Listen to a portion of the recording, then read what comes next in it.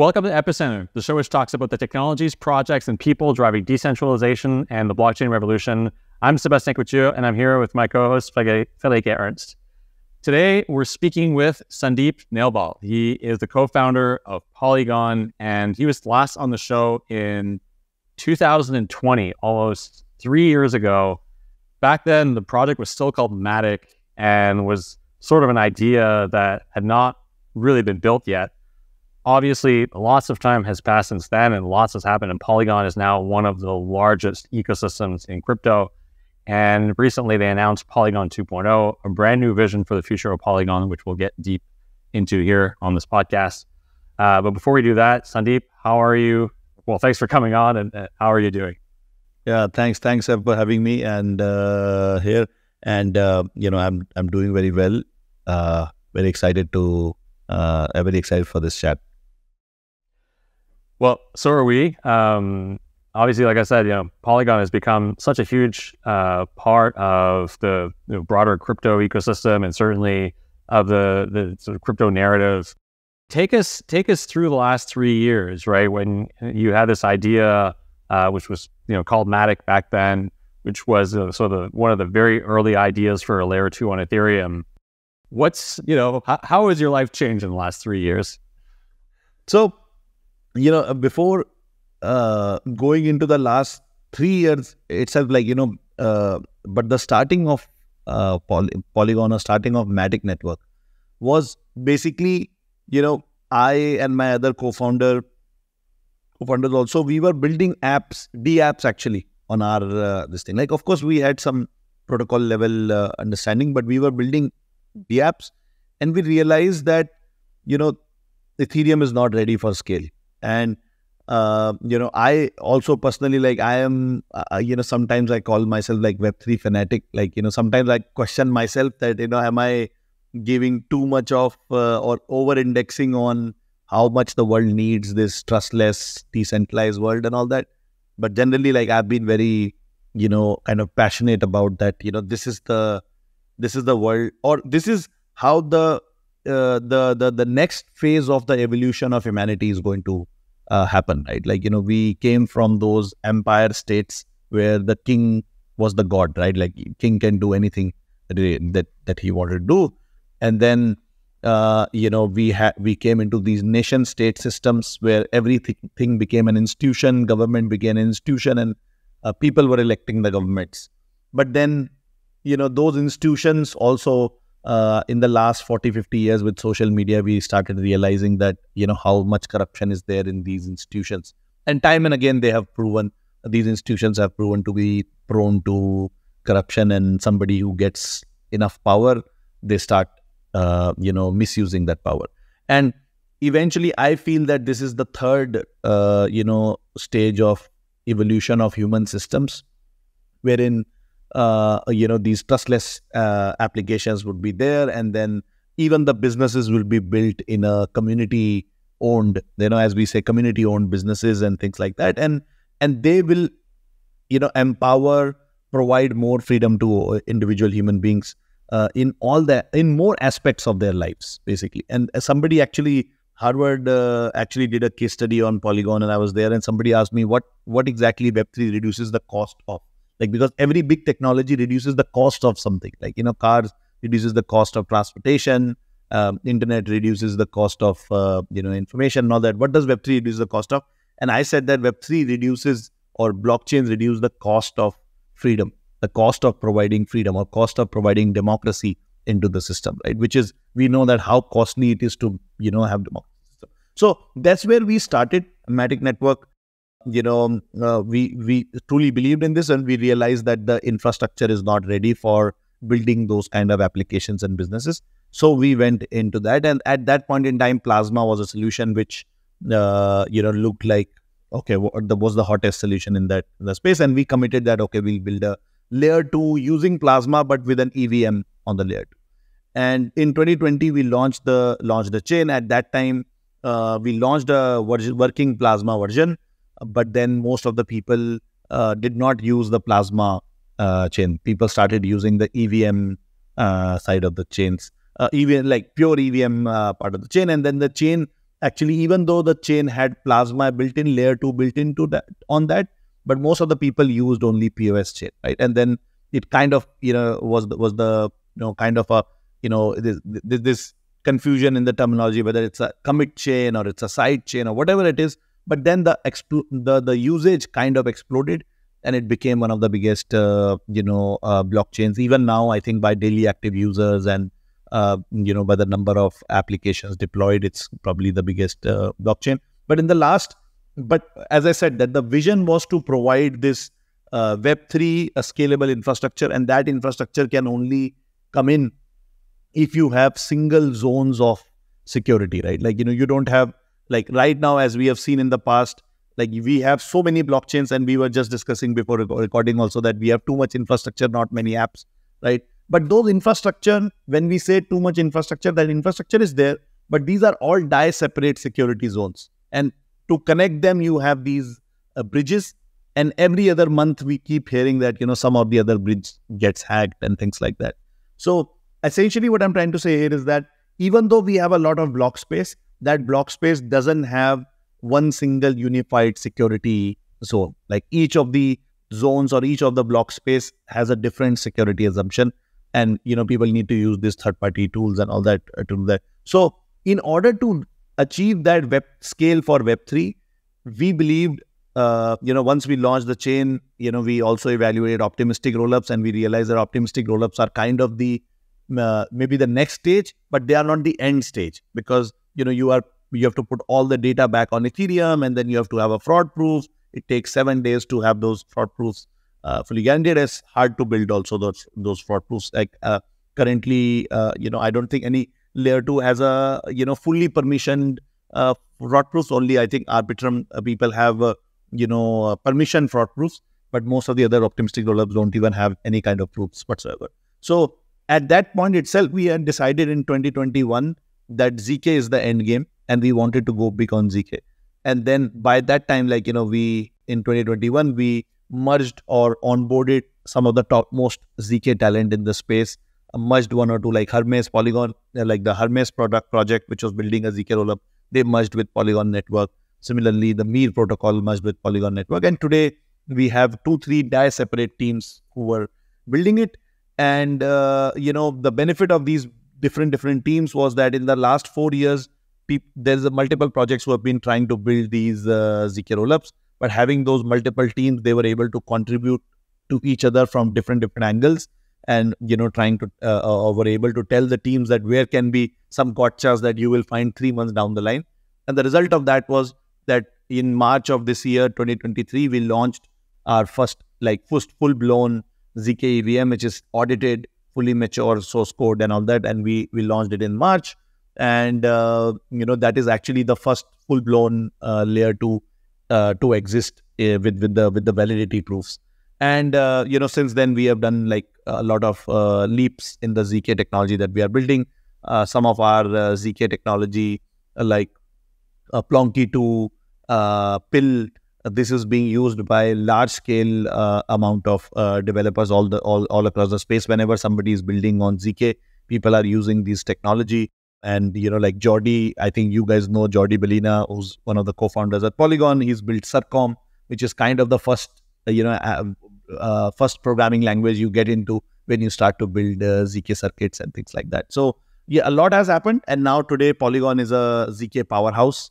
And as you said, they're one of the largest ecosystems in the space. But the goal from here of Polygon 2.0 is the goal is same. The mission is same. How do we get Web3 to the mainstream? How do we play this role to get in the next evolution of humanity? I call it Web 3.0 as humanity 3.0. So how do we play a bigger role in that? And the goal is still the same, that, how to provide this infinitely scaling infrastructure for Web3, which also has, same security zones, so that the value can move seamlessly from one place to another, meaning that the entire block space should look like one single blockchain, one single block space, instead of like, you kind of, moving your value or bridging from one chain to another and things like that. Kind of getting the similar kind of qualities that the Web 2 today has for information. It's practically infinitely scalable, but it is also, seamless. Same case with Web3, infinitely scalable block space, but seamless movement of value. That is what is Polygon 2.0. That's the whole journey. Cool. So I think I understand the value proposition for Polygon 2.0. In a nutshell, how will it look, or how will it be designed? Just so we can kind of deep dive into the individual bits later.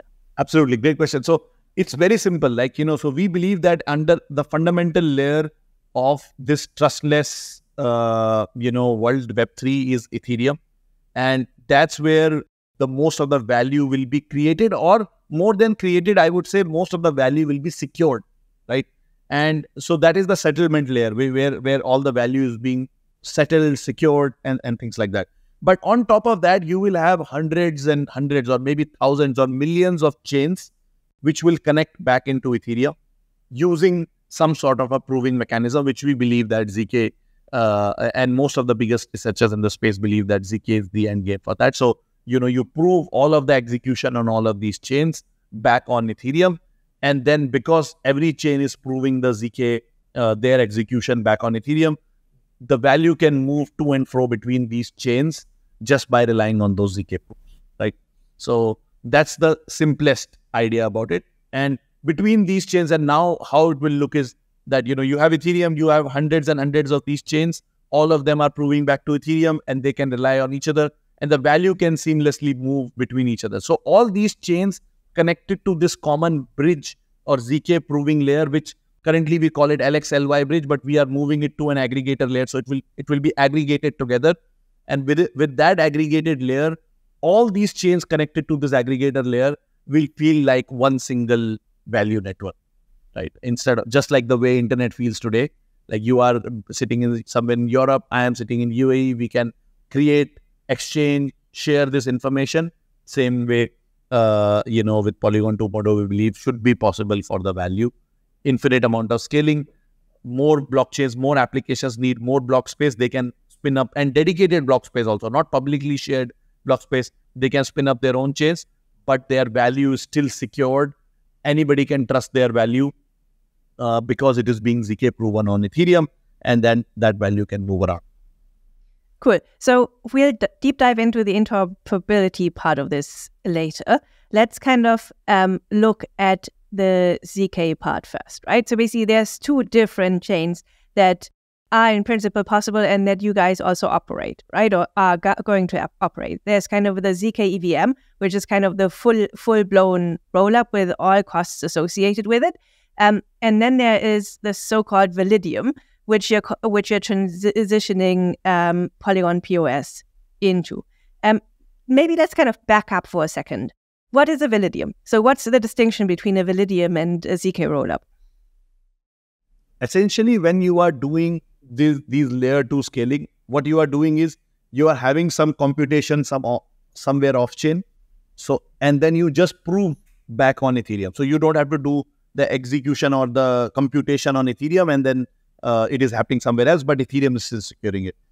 And primarily to prove the computation fully, like you have actually two things. Like let me take it with optimistic rollups first. In optimistic rollups, you need to have both two things. The two things are the proof of the execution, and then the second is the data. Like what were the individual transaction data was, right? And with optimistic rollup, because it is by nature, it's optimistic. It's assume everything is correct. So what you have to do is you have to take the whole data, put it back data on Ethereum, and also put the state proofs and all that. And then you assume that optimistically everything is correct. But if something is wrong, somebody from the community can come and do this thing called fraud proof, right? And run something called fraud. That's why you have a withdrawal delay of 7 days from optimistic rollups, because you need to give enough time for anybody in the public to come and raise a contest or raise a fraud proof on Ethereum.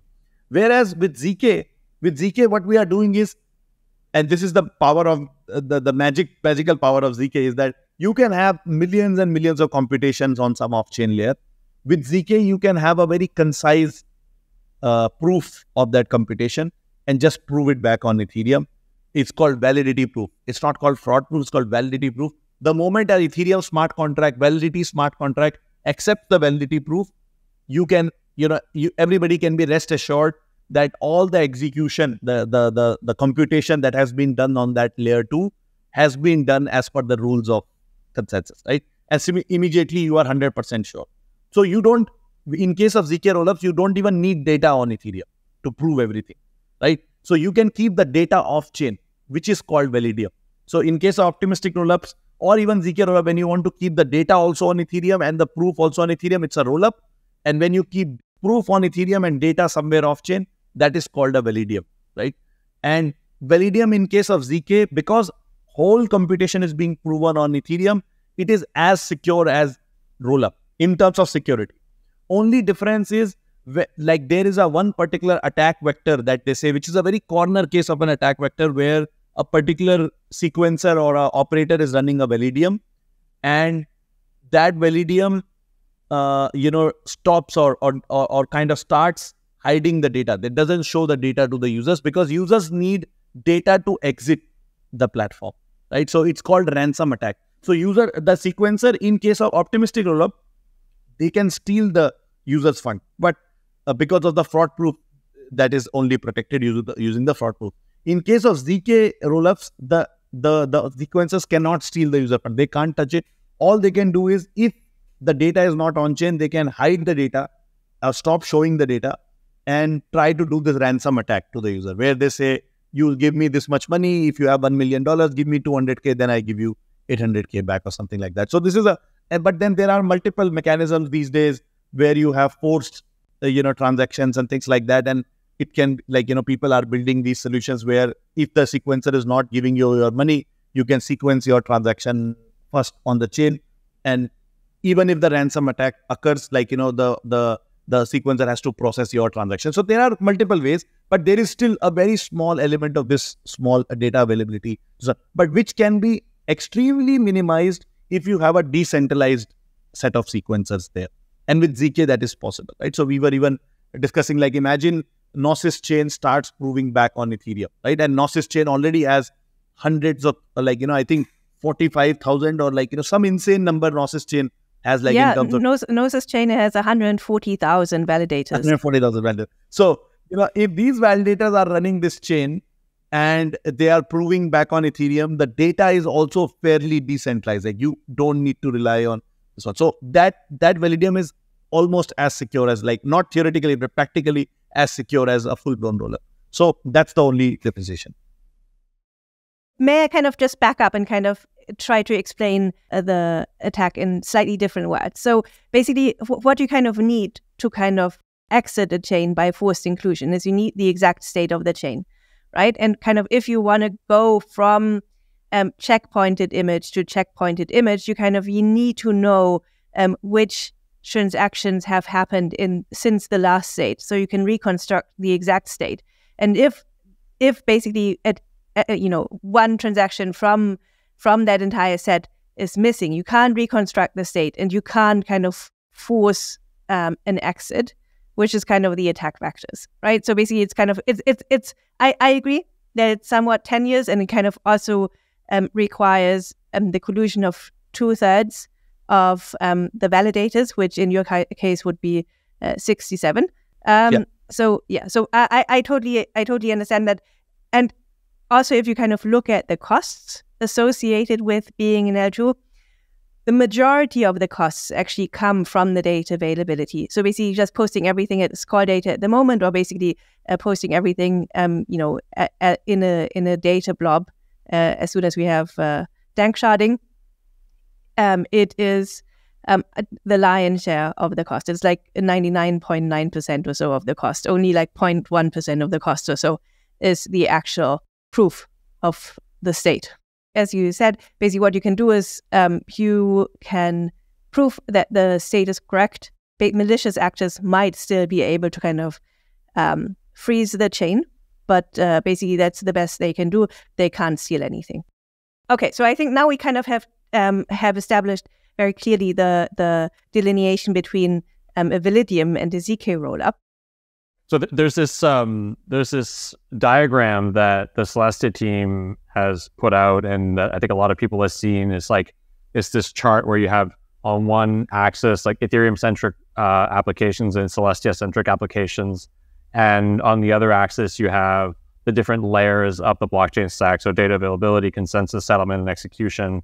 And then there's like the monolithic chain. You have rollups, Validium. So I'm sure lots of people have seen this graph, and it sort of shows the different ways that one can construct a blockchain and with these different layers. I just want to get a sense of where Polygon sits in this mental model. So for the ZK rollup, execution is happening on the Polygon ZK rollup, but consensus, settlement, and data availability are happening on Ethereum. With Validium, the data availability is on Ethereum, and then the consensus, settlement, and execution are part of the Polygon stack. Is that correct? In case of Validium, the proving settlement is on Ethereum, but then data availability, in case of Validium, especially let's talk about Polygon POS chain, which is one of the examples, right? In case of Polygon POS, you have 100 validators, and these 100 validators can as well serve as data availability, members of this chain also, right? So these validators are only proving on Ethereum. So settlement is on Ethereum, but the data is on Polygon POS chain, right? But then if you see other Polygon, chains, for example, let's take an example of ZK EVM. So ZK EVM, both the data and proof are going to Ethereum. It's a full-blown rollup, right? Now, the execution is single sequencer, but we want and we will be decentralizing the execution of this ZK EVM chain. So there will be multiple ZK EVM executors, right? So in this case, consensus will remain off-chain, but the whole data and the proof will remain on Ethereum. In case of Polygon POS chain, only settlement is on Ethereum, but the consensus and data availability is off-chain. Similarly, you can have some other kind of, let's say you talked about Celestia, a kind of chain which has single sequencer, which puts the proof on Ethereum, the settlement layer, but puts the data on Celestia or any other data availability chain for that matter. Its own data availability layer, or even Polygon ecosystem with that staking hub and we'll talk about that like in multiple roles in the Ethereum Polygon ecosystem. In Polygon ecosystem, the validators will also be able to offer this role of data availability. We call them DACs, right? They can be LDACs, local data availability committees. Because if you are running, let's say, gaming app, like your game is a small game, you still want the value to be fully secured by Ethereum, but you don't want all of your data, being put onto Ethereum L1 or some other global layer, like even Celestia. That will also become costly if it starts getting filled enough, right? So essentially, you might need your own 5 or 10 validators, which are providing very low cost data availability to you. And when your scale is small, you are happy with that.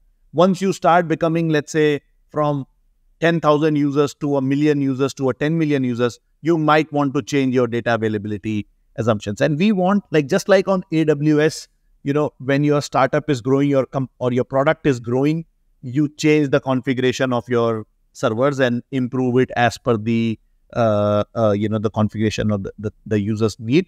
Similarly, we also want at Polygon for the developers to have a full-blown stack where they can change these configurations as they go along. So yeah, these are the different configurations. Where we kind of want to play role is on the execution layer, where the validators, we believe that a lot of app chains, for example, Immutable X, which is one of the biggest gaming players, they use all the Matic validators on their chains. So they want their chains to be Matic validated, but still be ZK proven on Ethereum. So that's a double kind of benefit. They want to be Validiums, but decentralized Validiums with Ethereum as the final settlement layer. You have, many other chains where they have their own set of validators, but they just use Polygon to settle back on Ethereum, like Polygon ZK proofs. So these proofs, so for that, let me introduce this concept of, especially as a part of Polygon 2.0, aggregator layer. So the aggregator, in the current setting, let's say you have 100 chains, all of them are proving on Ethereum. Some of them have Matic validators, some of them have single sequences, some of them have their own consensus mechanism, own validators. All of them are proving on Ethereum. and everybody is proving, let's say, every half an hour. So everybody has to pay Ethereum gas fees for half an hour proof, right? Which can be fairly costly, $50 to $100. And then, they are able to prove only 30 minutes. So any kind of interoperability, we call it LXLY bridge, needs minimum 30 minutes, because once you put the proof, then you can move your funds around the other chains. So, but with the aggregator layer, what we are introducing is, because we have Plonky 2, which is the fastest recursion library. Like, you can combine ZK proofs into one single proof. So with this aggregator layer, what will happen is all these chains can submit their proofs to this aggregator layer, where it will be aggregated. Like, let's say 1,000 chains, 100 chains, all of them put a proof. Those 100 proofs get aggregated and just one proof goes back on Ethereum. So the cost of proving to the chains becomes extremely low now. And what it enables is, now the chains then can prove every 10 seconds, 20 seconds. So the cross-chain interoperability between the chains become much faster, because the moment you are on chain number, let's say you are on IMX game chain, and you are playing a game and you made $1,000 playing that game on those tokens. And now you want to swap those tokens on to, let's say, Gnosis Pay chain, for example, which is, let's say, assumingly it's connected, or you want to swap it on ZK EVM. So, the moment your chain, the game chain, publishes the proof 10 minutes into this aggregator layer, now you can take this ZK proof and go to the other chain, which has the visibility of the aggregator layer, and the proof has come in. They can actually run your cross-chain transaction quickly, and then you can take it back in 20-30 seconds. And that is the ultimate goal of Polygon 2.0, wherein you are on your own chain, wherever you are playing game and all that. You don't even care where your money is.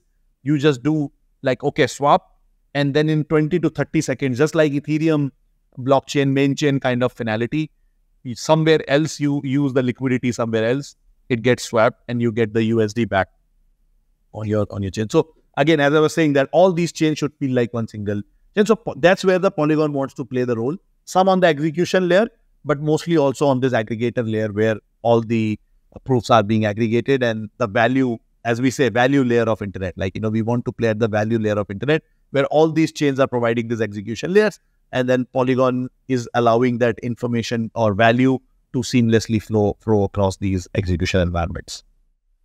I think you kind of already touched on this, but spell it out for us. So basically, if you kind of talk about like these two different scenarios of kind of user sharding and application sharding. So basically, the first being where the user kind of lives on one chain and kind of does everything on that chain, whereas the second is kind of different applications live on different chains and users kind of seamlessly switch between those two.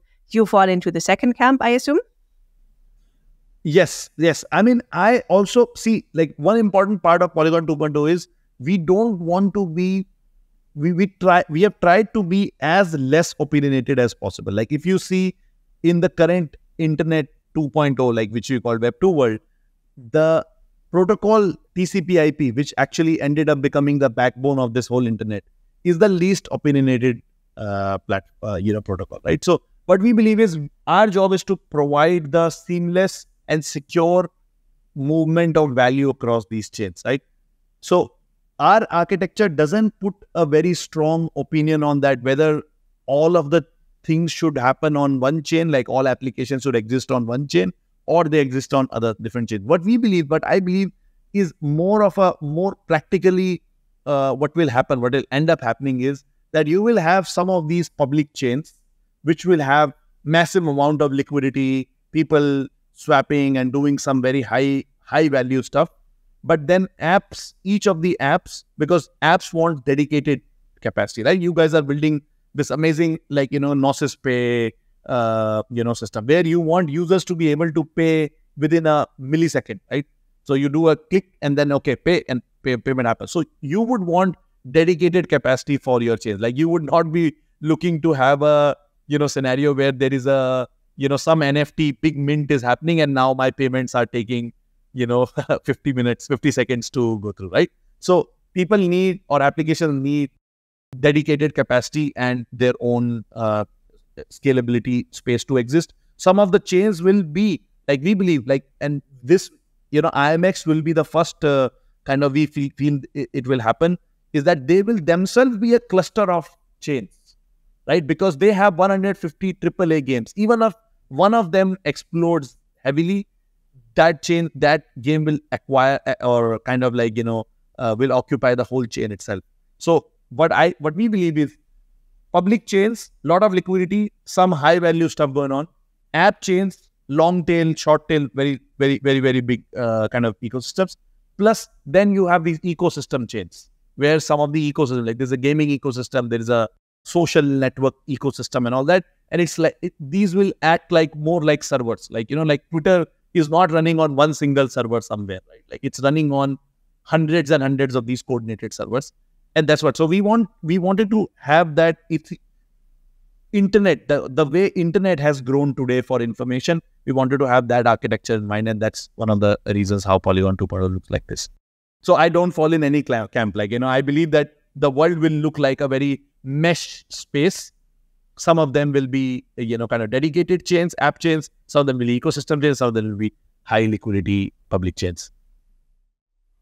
Let's talk about tokenomics a little bit. So how does Polygon 2.0 impact the economics of the network? And I guess maybe a broader, more high-level question is how does Polygon make money and fund itself as a chain and as an ecosystem?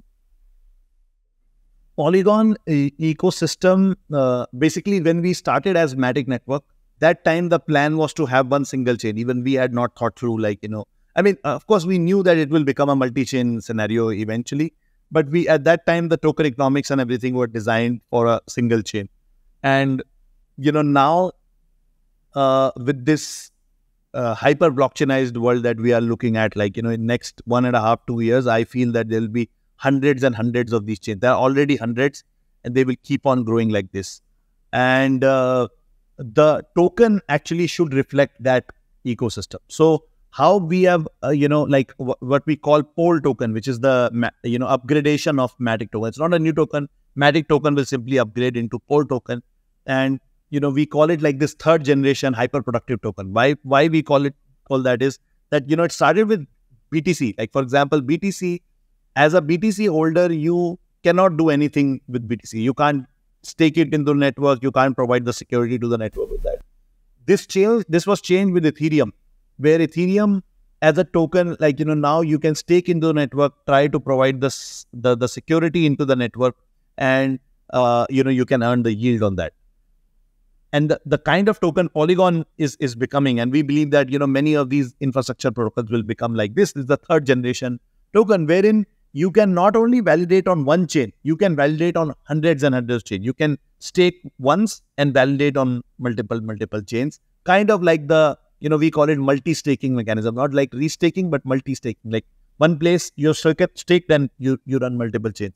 So that's one part. So not only you can validate on multiple chains, you can also you can also provide different kind of roles. So you can provide definitely a validator or sequencer role, but you can also provide a prover role, right? Like, eventually we intend to have a prover layer. You can also provide a data availability layer, wherein you provide data availability to different chains. And then finally, you can also play a role in this aggregator layer, where you become an aggregator, and, because this layer also will have to be decentralized. So, these 4 different roles on this one. How, this becomes a sustainable effort, like how Polygon makes money. So this Polygon is supposed to be an open, decentralized protocol. So this doesn't have a revenue per se, right? But with Pole token, what we have proposed is, we have proposed 1% inflation per year, which is like, almost like Ethereum kind of inflation, and less than Bitcoin inflation, which goes to the validators. Like all the validators who are validating, they will get this particular part of the inflation. But second part is that the second part is the ecosystem growth treasury or something like that. So for that, we have proposed for next 10 years, or community can decide 2% for 5 years or 1% for 10 years or whatever. We have decided that, there will be 1% token treasury, token inflation, which will be used to grow the ecosystem back.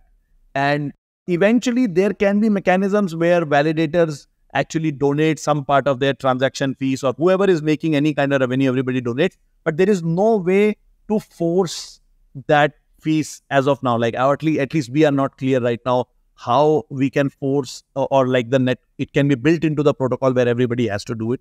And in future, like, if it becomes exploitative, you are taking 10%, the validators can simply say, we are hard forking and we don't want to pay this 10% transaction fees, right? So right now, that's the only way that there is this inflation for the growth of the protocol. But in future, there can be some donation mechanisms also where validators will donate or the revenue makers will donate to the ecosystem. But we will, for 10 years, we believe that this infrastructure wars are going to stay for next 3 to 5 more years max. It's almost kind of over. It's very hard for new infrastructure players to now come and, start a chain ecosystem from day zero. In 3 to 5 years, they are going to be settled. And in those 3 to 5 years, we are going to, we believe that this ecosystem treasury is good enough. And post that, it can become a fully community-run, non-single party or kind of incentivized growth. Just like we see Ethereum is almost reaching there. There's only one network, Bitcoin, which is able to do this. Ethereum also, foundation has to spend I think $80-100 million as per their last report to grow the ecosystem. But eventually, in 3-4 years, I think Ethereum will reach the place where they don't have to spend any money as foundation. Same, we also believe that in 5-6 years, Polygon, or 10 years, it will reach that place. What will the staking ecosystem look like for Polygon in the future? So basically, currently there's a set of 100 validators, and there's an application to kind of become a validator, and there's some checks and stuff, right? So is that going to be decentralized? Is that going to be opened up? Yes, absolutely. So currently, all these validators are not Polygon validators; they are Polygon POS validators. They only validate Polygon POS chain. But now we have multiple chains. And what we are going to do is we call it staking hub. So the staking hub will live on Ethereum. So you own Matic tokens, you stake on Ethereum. And then once you have staked your tokens into the network, now you can subscribe to different kind of chains. So you can subscribe to Polygon POS, you can subscribe to when ZK EVM becomes decentralized, or IMX chains, and this and that. So all those kind of staking logic and mechanism can happen on Ethereum for you. So that's how it will look like. It will be a permissionless ecosystem. Anybody who has any Matic, they can stake, and then they can choose to validate on any chain where they can, earn their transaction fees. Very simple and very open and permissionless. Cool. And this multi-staking, as you said, it sounds pretty similar to restaking, and restaking's been somewhat contentious in the Ethereum Twitterverse over the last year or so, with people claiming that it kind of overloads the consensus. Are you worried at all for Polygon that similar things might happen? I think the bigger problem with the current restaking mechanism like EigenLayer and things like that on Ethereum is that it's extra protocol. It's not a part of the protocol itself, right? So it introduces a lot of additional kind of risks into the system, where the system or the base system can lose control of. If the larger amount of economic value is coming from these networks, it can create very crazy scenarios where, the protocol loses, it goes out of hand for the base protocol. In case of Polygon, it's an enshrined restaking, you can think of it like that. So the protocol can enforce any kind of socio-economic mechanisms like slashing and all that at one central place in the protocol itself. So that's why it's very different. It's like enshrined restaking in a way, if you have to say that. So where we believe is it's fairly much more secure than the extra protocol restake. I'd like to talk about the protocol architecture a little bit. So in your documentation, you have this staking layer, the interop layer, the execution and the proving layer. We haven't really talked about interop so much yet. So can you tell us how interoperability will happen between applications in the Polygon ecosystem? Talk a little bit more about the protocols there. And I'd like to, after that, talk a little bit more about interoperability in the broader sense in terms of connecting Polygon to other ecosystems. So yeah, maybe starting with the interop layer within Polygon and broadening it out a little bit outside the ecosystem. Absolutely. So I actually, use this word aggregator layer before. Like interop layer is actually that aggregator layer only, which I was explaining that, all these chains currently, and this is already built out today. So all the chains who are using Polygon provers, they can connect to Ethereum, and we call it LXLY bridge. So you can move from any chain to any chain once you have submitted your ZK proof without coming back to Ethereum. Like you can directly jump from one chain to another because, there is a master smart contract on Ethereum, master bridge contract, where all the individual chain bridges are connected. So if you are moving something and you have put in a proof, you can actually directly move the value across the chains. But then this layer exists on Ethereum, right? Currently LXLY bridge, which is very costly because all the chains have to put their proofs back on Ethereum, and which can't scale beyond, let's say, 10, 20, 50 chains because it will become prohibitively expensive or very slow to move funds around. So that's why we are introducing this interop layer or aggregator layer, we call it, where all the chains can submit their proofs back on this aggregator layer. And this aggregator layer combines all the proofs and just recursively combines one ZK proof, puts that ZK proof on this one. So each of these chains are still like layer 2s. They are directly connected. Once your proof has been included in Ethereum, you can move your value from your chain to Ethereum or your chain to any other chain in this aggregator layer, right? So the value can move freely without any need of any external bridges. And as I was saying, that because of this aggregator layer, you can now prove much faster because this layer will be much, cheaper. So you can prove every 10 seconds to this layer. This combines and puts a proof back on Ethereum. But within those 10 seconds, all the chains have a kind of a partial proof of your ZK, right? Even though your proof has not been submitted to Ethereum right now in those 10 seconds, but you know that this proof is here and the chain has provided a valid proof or whatever that chain is. So you can have this interoperability, very fast interoperability, 10 to 20 second interoperability between these chains. So that's where, we believe that the value can move around and across chains. Yeah. And notably, you can have this level of interoperability also between low and high security chains, right? Depending on kind of where how the data availability is handled for each of these chains, because each of them is going to host a ZK proof to this intermediate layer. So do you foresee a future where kind of dApps will kind of separate out components that are high security and components that are low security and kind of build dApps that live partially on a high security rollup and partially on a Validium? I think that kind of complexity going on to the developers is very kind of seems like unlikely. Like I feel that eventually you will have fair enough data availability, I would not say global chains, but kind of clusters where you can have good enough data availability and everybody. Like that's why I was telling you that we don't believe in a single data availability layer, but essentially with the same staking hub, somebody can actually launch a shared data availability chain, right? Which is basically 100 people come in and you have a decent enough data availability and then people are sharing. But also this cross-chain value transfer will also, be governed by the individual sequencers of a particular chain, right? Users don't need to know about it. Apps don't need to know about it. If I am an app which has an off-chain data availability with one single sequencer, I know that the ZK EVM public chains validators are not going to trust my value and they are going to wait for my transaction to go on Ethereum, proof to go on Ethereum, and only then, take my transactions which are coming in, right? Or for data availability also, there will be some other mechanism. So, but the base layer of security for everyone is that ZK proof. So you are not cheating on the ZK proof level. All you can do is, for some users, you can hide the data and do all the kind of stuff, right? But for that, those users, the freedom is with the user, right? Like the users who are willing to rely on the token, right? Let's say there is a game chain and that chain has one single data availability provider and you have $10 million on that chain, which you are now bridging and you sold to someone else. So the other person who bought that token, right? That person is relying on some level of trust on your chain, that because when he's going to claim, he is going to come to this game chain and ask for those $10 million.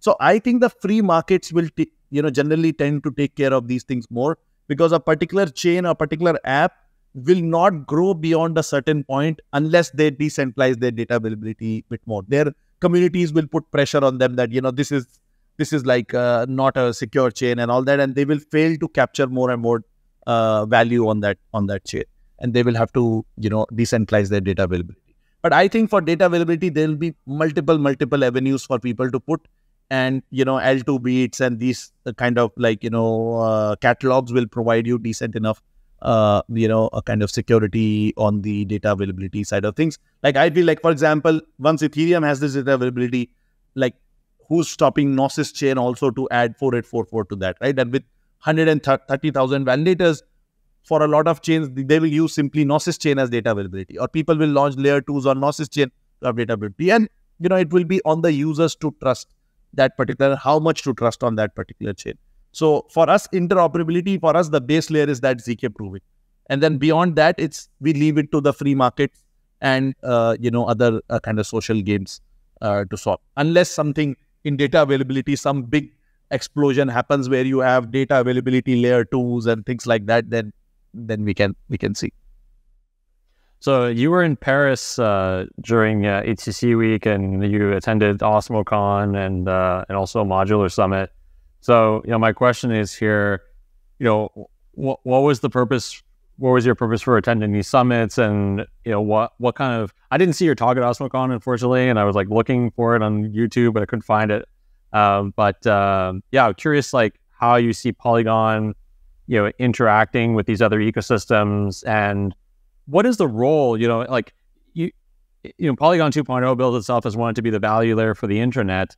That, when you say anything that wants to be the something, it kind of feels, to me, I read it as it is the definitive thing, and all these other things are perhaps going to, perish or not be that important. So, do you think that there is a role for multiple, independent layer ones, domains of state, application blockchains, and how do you see Polygon sort of interacting with these different ecosystems? And particularly, I'm quite interested in Polygon's interactions with the Cosmos ecosystem and the Celestia ecosystem.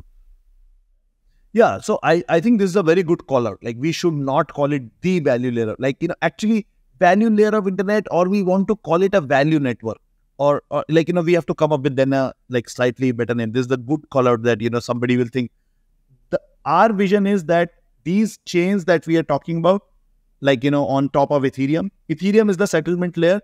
But then on this other layer, I'm saying other layers, some of them will be layer 2s, but many of them would be sovereign layer 1s also. Right now in Cosmos, let's say a lot of Cosmos chains, and big shout out to Cosmos community. I think after Ethereum, I always feel that if I could actually join some other community being in Web3, it will be Cosmos community, no doubt. And it's super decentralized, super cool and intelligent people over there. But with Cosmos chains, what ends up happening is that most of these Cosmos chains in themselves get a lot of traction, but they are still kind of islands, remote islands of liquidity. They are not, plugged into the main liquidity layer of Ethereum, where the largest amount of liquidity is there. So how we see Polygon playing this role is this aggregator layer is, for example, right now we have ZK proofs where any EVM ZK proofs, any EVM chain can prove back on this aggregator layer. But we are already, seeing and helping other teams to build, let's say, ZK WASM kind of provers, right? So where you can prove a WASM chain back on Ethereum, right? And all of these chains, so this aggregator layer there kind of enables free flow of information, a free flow of value between these chains, whether it's layer 1s, sovereign layer 1s, layer 2s, single sequencer, multi-sequencer, own token stake, whatever it is. Polygon just wants to provide that central layer of that layer of value moving across these chains securely in a particular single standard value approval, value movement across these chains. And beyond that, leave it onto the free markets, as I said. Instead of we putting in a lot of this thing now, all the chains should have Matic. We don't mandate on that. In fact, we believe few 10, 20 chains will have Matic stickers, or few more than that.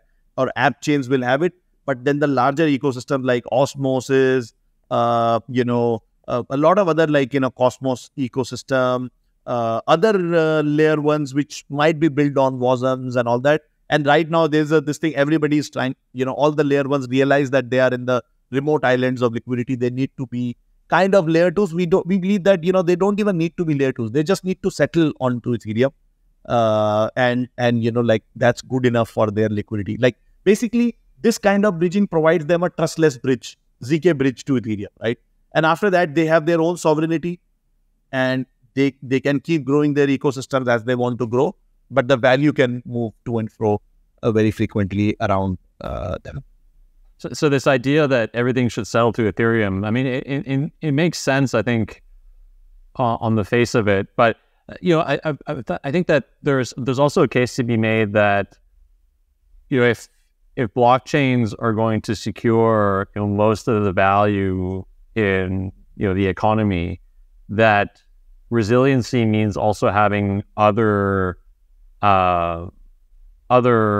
things to settle on, right? Like other blockchains to settle on. And obviously like Bitcoin and Ethereum have the most security and are the largest, say, like points to which people could settle. Do you think that this argument makes sense though, that we need more kind of layer one layers of state in order to have a more robust and secure global financial system running on blockchains? See, conceptually, obviously, you need decentralization on decentralization itself, right? Like, resiliency. Like, actually, the whole purpose of Ethereum blockchain or Bitcoin blockchain to be decentralized is that then you don't have to rely on one single party. So when you are, even though we are saying Ethereum as a collective one layer, but it's actually a layer which is highly, highly decentralized, same case with Bitcoin. But I feel that how the world or in practicality, how it plays out is there will be always in today's financial world also, like US dollar is the base layer of value, right? Largely. But then let's say 70-80%. But then there are other value layers also, like, gold, some of the other sovereign currencies and all that. They also have value. People trust some of that value. But then if you see, because finance has this great, like, I know there's this great saying that liquidity begets liquidity.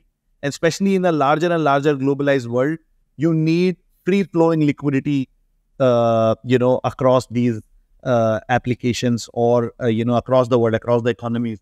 And I think due to that, the network effects of a single liquid layer become larger and larger. So even though I can say that, yes, there will be, like, it's okay to have other layers where the value will be trusted and will exist, but I think the large percentage of that will still be governed by one single layer, and which seems to be like right now Ethereum. Like, unless, like, let's say Bitcoin tomorrow comes up with a mechanism where now you can have validity proofs on Bitcoin and now you can settle. And as of today, like, Bitcoin is like still much bigger than Ethereum in terms of its global brand and all that. Then that might be a, formidable competitor for Ethereum. But otherwise, like, I find it really, really hard for any other layer to become that settlement layer. Fringe settlement layers, sure. But main settlement layer, I think it's like the Pareto rule, right? Like, one of them will have the largest share, which is Ethereum. Cool. Seb, you don't like hearing this, right? No, I think this makes total sense. I think it's like it's a perfectly sound, like, yeah. I think things do aggregate. I think like aggregation theory exists also in blockchains, and certainly there's going to be aggregation to the larger settlement layers, whether that's Bitcoin or Ethereum, and that they're much like I do like this nation state idea, and study talks about this a lot too, like blockchains in the context of something like NATO. I think one thing I would love to see happen is this idea of shared security also expanding outside of like what's currently a very kind of small network of chains within Cosmos to different ecosystems, right? Where like different ecosystems are also layer ones are also securing each other in this NATO-like fashion. And I know we're very far away from that happening, but I think it's like a laudable goal to want to move towards. I want to bring this kind of full circle. In the very beginning, you talked about kind of the thing that blockchains kind of lower the price of, and you said you think it's democracy. So tell us what kind of applications you foresee having actual normie users on blockchains in the coming years. So what kind of things in the future will settle on blockchains, and why? I think for the next 3 to 5 years, you will still see blockchain largely confined to the financial sector only. But I also definitely believe that this is the best financial rails that humanity has ever seen, and eventually most of, if not all of finance will move on to these rails. So I personally feel that initially the use cases where they require value to be transacted and value to be held, shared, exchanged, these cases will be more. So obviously DeFi is a segment which is automatically we understand. But then, for example, gaming also like these days, gaming is what's the number? I think $150 billion revenue or something like that in US itself. There's a Netflix documentary which talks about the gaming in US is bigger than Hollywood, basketball, NBA, NFL, NHL, everything combined, right? So, and these are digital only things. So, and value exists over there. People transact billions and billions of dollars in value over there. So, it makes much more sense. Similarly, only one or few use cases that I feel, for blockchain right now have started emerging is maybe some form of this, your social network use cases, right? Because people are, as I said in the starting of the program, that what blockchain reduce the cost of. They reduce the cost of freedom. They reduce the cost of democracy. And, for these social networks, we definitely, these are kind of social network apps are kind of the peak of the applications which need this freedom and democracy, starting now actually. So I feel that could be one segment also, apart from DeFi and gaming and other value related use cases like RWAs. When we say DeFi is kind of the niche finance, but then the RWA or traditional finance and some of the people in the Canto space, their leaders, Scott Lewis is coming up with more nicer names for this, which attracts this traditional finance into this. But basically that DeFi, gaming, RWA or traditional finance use cases, and even stock markets moving over to this thing. Right now we have these stocks and all that. There's a large amount of management goes in the background for clearing houses and all that. Blockchain actually obliterate most of that use cases, because you are actually settling real time to the end user itself. So that plus the only non-financial use cases I am seeing is in the social side. So those would be the larger kind of focused applications currently. Okay, one more thing is basically NFTs. But NFTs, you can argue that they also have value. But I feel that NFTs have a huge potential. I'm not talking about art NFTs and other things. NFTs have a huge potential. Basic PFP or some other kind of NFTs have huge potential to get to serve brands. Because I talk about this term, or I came up with this term called effective EAT, EAT, effective attention time, right? And for brands, it's super important. Right now, brands are fighting for this users' attention span, right? So, active attention span for them, for brands, is super important. And that is where I feel that these NFTs can play a very big role, like Starbucks NFTs that you see. Reddit is doing very well in those NFTs, and many brands will utilize NFTs to kind of have brand campaigns which brings them more attention. So these are the only few use cases except finance I have. But in finance, whatever you see in finance, that's a huge market that sooner or later should migrate toward blockchain based financial rails.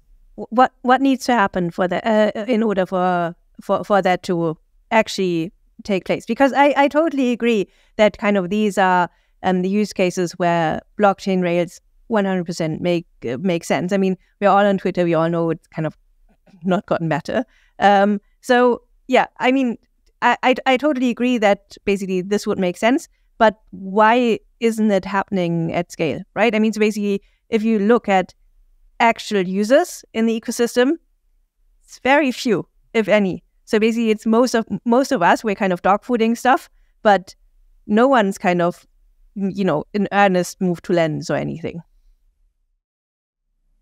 What needs to happen for that is basically, like we keep saying, and at the start of the recording also we are saying, and this is becoming very popular amongst the VCs, that, Web3 has a lot of infrastructure, but then not many apps. But I would argue against that. I don't think that we have actual deterministic scaling infrastructure for blockchains as of yet. We have these separate blockchains. Today, you can spin up hundreds of blockchains.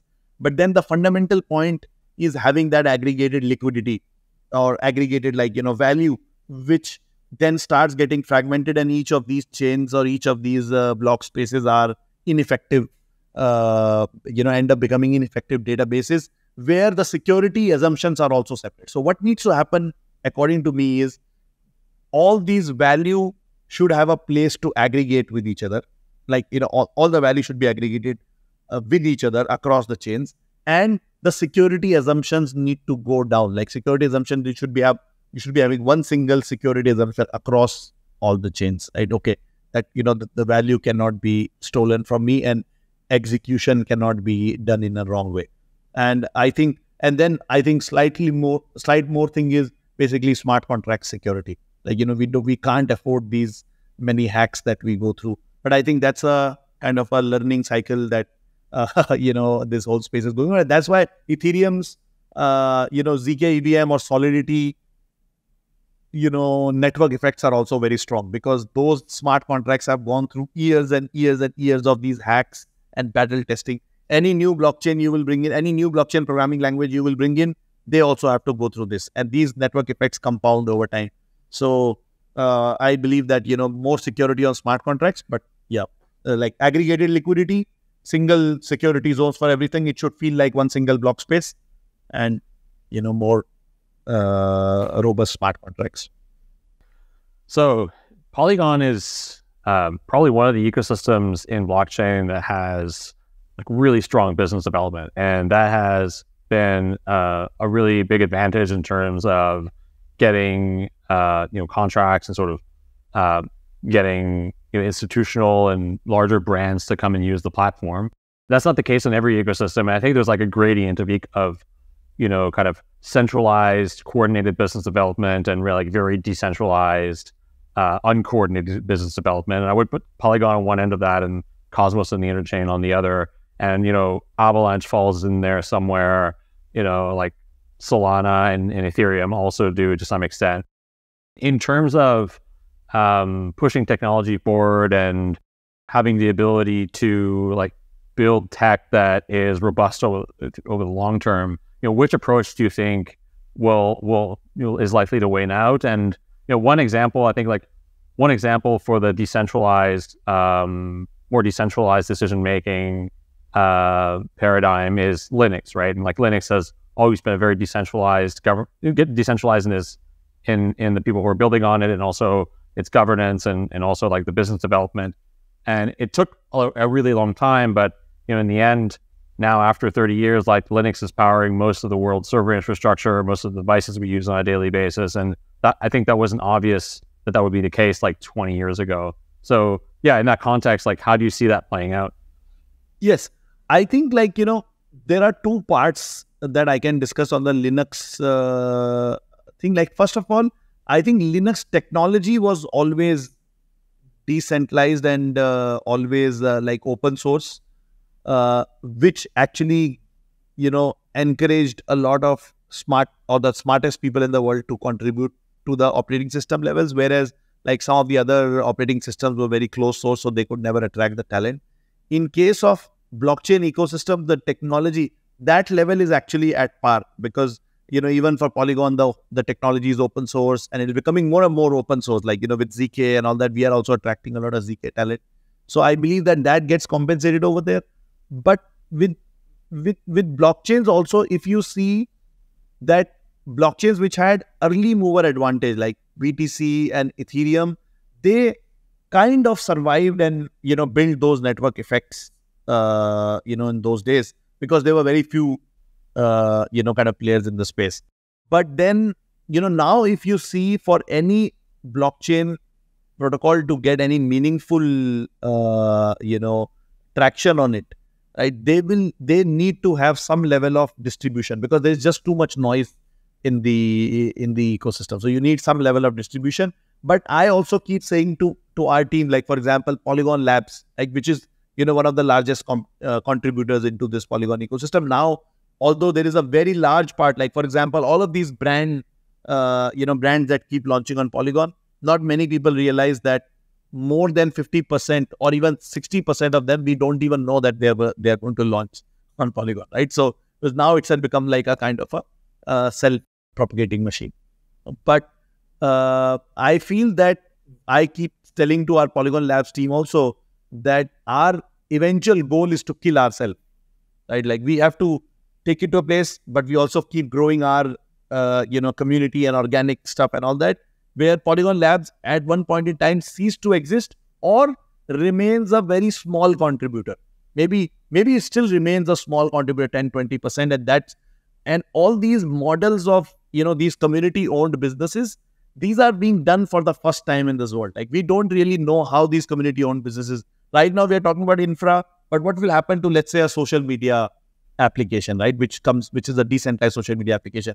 I think they will always have a nucleus, like, or set of like one or two teams which are actually contributing to their core development. Like even for Bitcoin, you can argue that there is a core developer, Bitcoin core dev ecosystem. Same case with Ethereum for development. And then even for I think your question is more directed towards the business development. I think for the application layer, you will see that these community-owned businesses, kind of business models will evolve, where there will be one or two entities in that ecosystem which will contribute to the nucleus of that continuous growth, and then the community will be contributing from outside. But at least 20, 30, 40% you will see these teams. So that's where, like, we also don't really know. We are also playing this, that as this ecosystem evolves, it will be very wrong to say that we have an exact playbook that's how they are going to do. But if you see most of the current infrastructure protocols, they are all adopting Polygon's playbook. Like they all are trying to play something similar to what Polygon did. While we, because slightly being ahead of the curve, like we are now, kind of, as we say, progressive decentralization. So we are kind of continuously reducing the footprint and increasing the organic footprint. But yeah, like, obviously Ethereum and Cosmos and Bitcoin communities are super like organic communities, and it's a dream come true for any protocol founder to have that kind of community. And we have to also change a lot. Like, see, when people say, you might have heard also a lot of people saying, like, Polygon's business development ecosystem has been very kind of aggressive or kind of very concentrated and everything. But then if you see that where Polygon came from, like Polygon didn't come from this Silicon Valley background. Like it had no credibility. Like people, for the first 2-3 years, people considered Polygon a scam, right? Like because it did an IEO on Binance and things like that, right? So it had to fight hard. But now, we also realize that we have to make it more and more organic and community growth and everything. And then I think ecosystem as a whole is, making those changes to become like great communities like, Cosmos or Ethereum or Bitcoin. So it's a work in progress. Great. Well, I think that's a great note to end on. Sandeep, thanks so much for coming back on the show and sharing the vision for Polygon. I think it's really, really fascinating and also so impressive, the growth of that ecosystem and what you guys have accomplished in the last 3 years. And so I wish you and obviously the Polygon ecosystem lots of success in building out this vision. So hopefully we could do this again in the next 2 to 3 years, and Polygon will be even bigger. Hopefully, yes. Thanks, Seb. Thanks, Federico. Thank you.